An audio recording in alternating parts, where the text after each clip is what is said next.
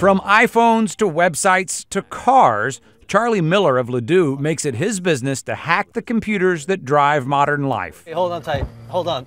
Oh. Tuesday, he made a lot of commuters uncomfortable. I can't see anything. In this video report posted on Wired.com, Miller and his business partner showed how they can exploit the internet-connected infotainment system of a 2014 Jeep Cherokee to take control of the SUV. So I'm gonna get on the road, so don't kill the engine or the brakes or anything like that. Just do like the simple stuff. With his partner hacking in from another city, Miller showed us how their hack can range from pranks to the potentially dangerous ability to cut power to the brakes, even taking the wheel. I give that an A+. Miller plans to share part of his hack next month at a hacker convention, forcing automakers to take security issues seriously. He's already worked with Chrysler on a fix for the Jeep, but he says there are potentially hundreds of thousands of unsecured cars on the road. It doesn't matter if you use your navigation or you pay extra for the Wi-Fi.